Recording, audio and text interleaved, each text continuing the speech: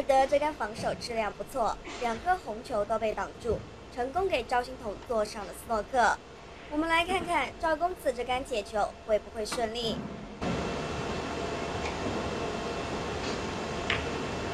好 ，miss， 先辈的不好意思。赵心童没有解到红球，拜尔德要求复位继续惩戒。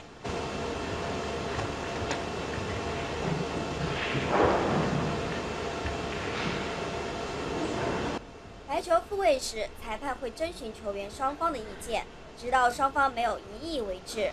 拜尔德走过来看了下，他认为白球应该再靠右一点才对。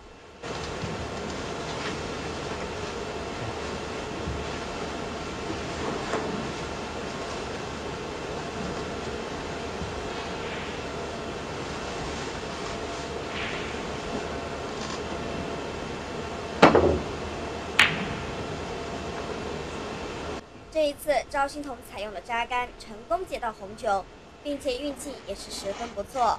红球停在袋口，被蓝球挡住，无法直接打到；而另外一颗则被粉球挡住，2颗红球都成功给对手做成了障碍。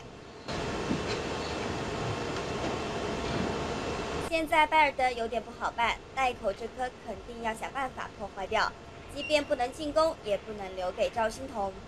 但是这个位置如果是解球的话，就至少是2库。如果想要扎杆，那也不好操作，因为手架够不到，要用到架杆。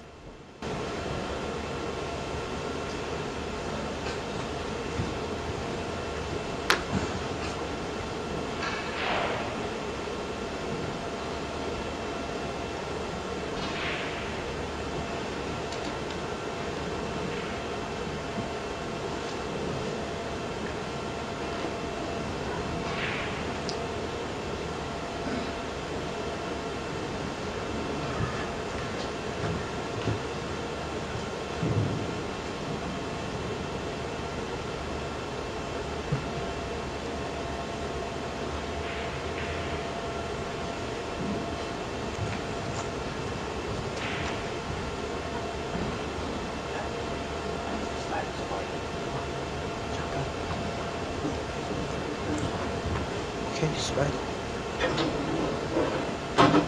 Slide.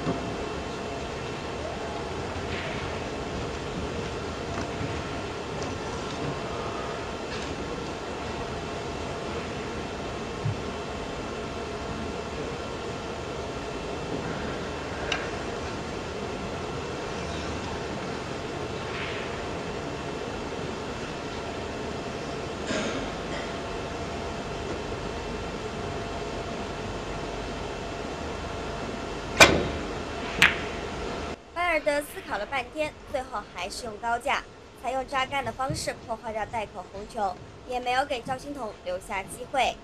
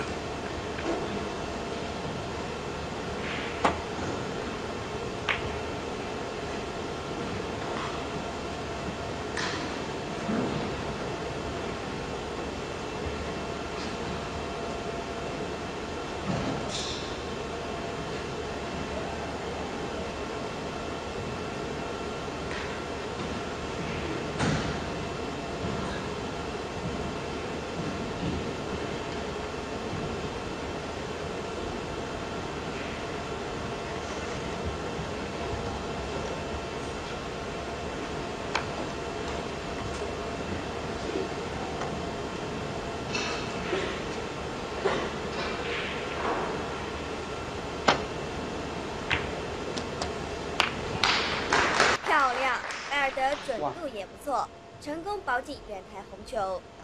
但可惜白球走多了一点，蓝球形成了向上的角度。因为看不到特写，现在最后一颗红球也不确定有没有进球，是否需要 K 一下？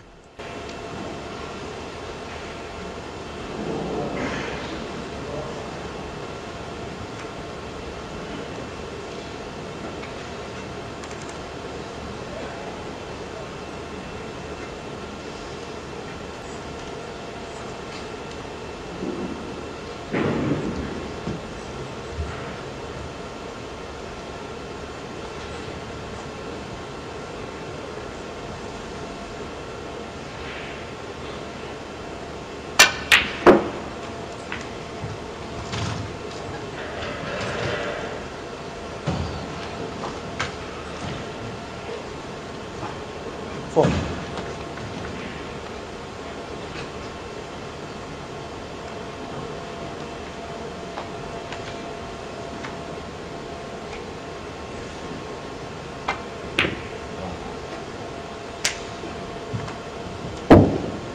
红球没有打进，拜尔德十分生气，用球杆使劲地杵了下地板。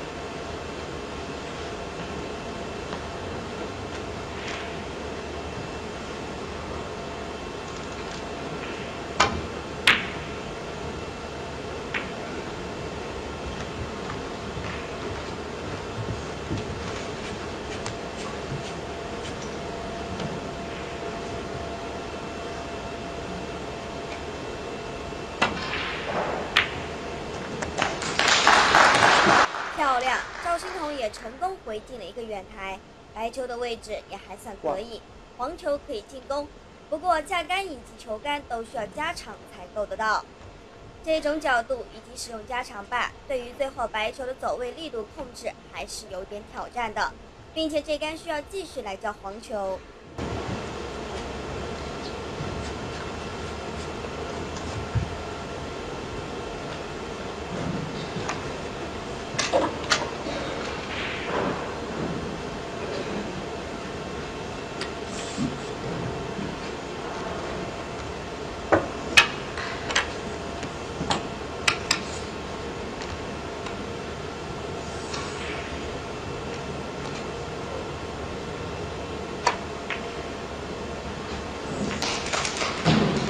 黄球打进，角度留的也不错。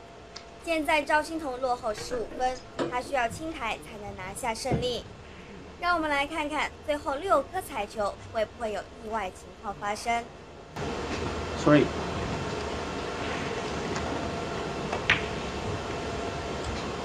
5。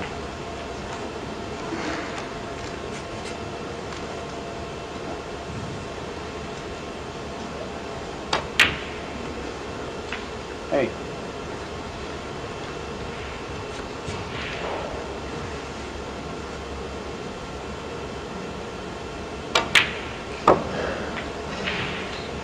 4。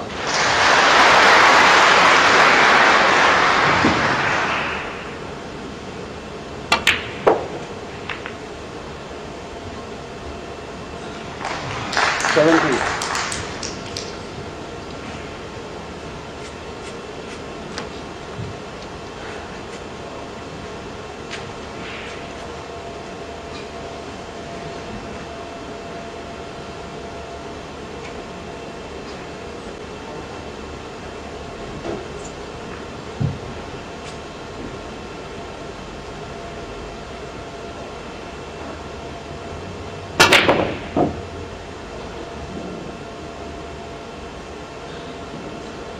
很可惜，本球没有进。现在2人相差1分，这个分数有点微妙。赵心童需要收2颗彩球才能赢，而拜尔德如果只打进粉球，那么是延分，也不能完全确保拿下胜利。他同样需要收下黑球，比赛才会结束。现在我们来看看最后2颗彩球的情况下，这局比赛到底鹿死谁手？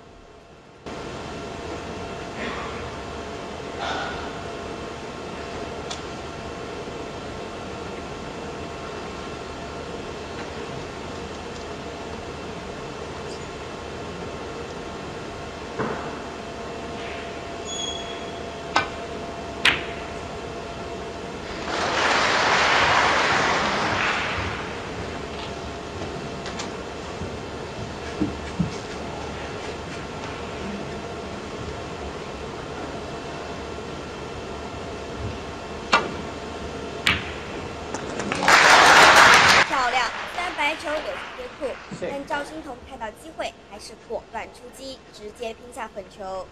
年仅17岁，持外卡参赛的赵心童真是让球迷眼前一亮。这样的准度真叫人羡慕。赵心童 6。